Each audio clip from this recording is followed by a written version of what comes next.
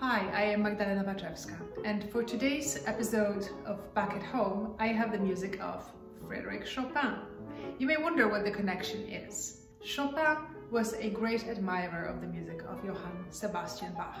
In fact, we know that on every trip Chopin took, he had with him the 2 volumes of the Well-Tempered Clavier. We also know that he assigned the preludes and fugues from the Well-Tempered Clavier to his students.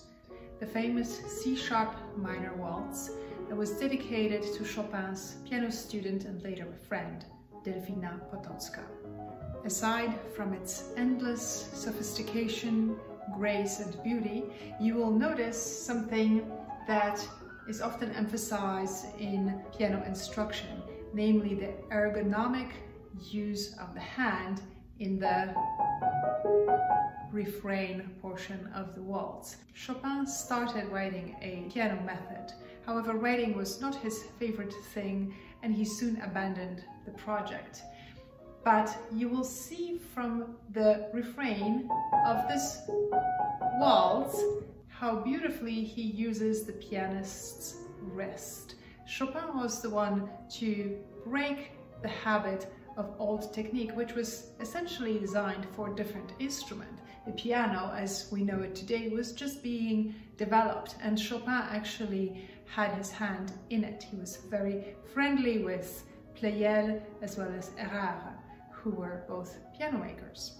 Chopin proposes that the fingers should not all sound like they're equal, and we should not try to make them sound the same. He recognizes that each finger is of different size, different length, and therefore serves a different function in the hand. The favorite scale of Chopin's was B major. The placement of the middle 3 fingers on the blank keys allowed for the most ergonomic and natural position at the keyboard.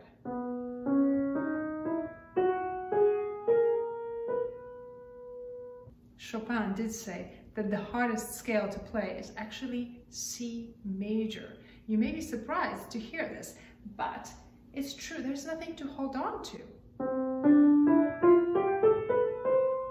Therefore, B major is his preferred scale. You will see the same principle in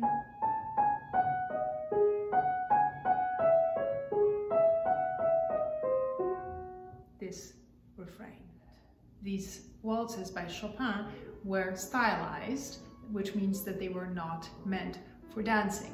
However, Russian composer Alexander Glazunov actually orchestrated this waltz in 1907 to include in a ballet called Les Sylphides.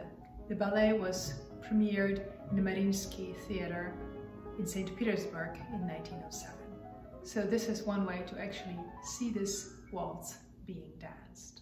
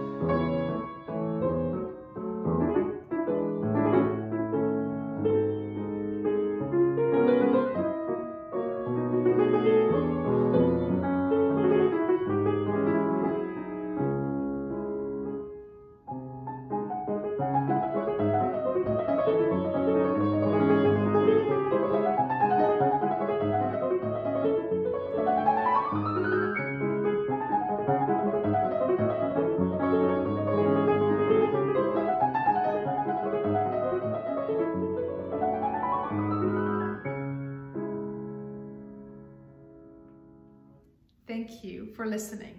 I invite you to subscribe to my channel and to join me for the upcoming videos on the Bach at Home playlist. Take care.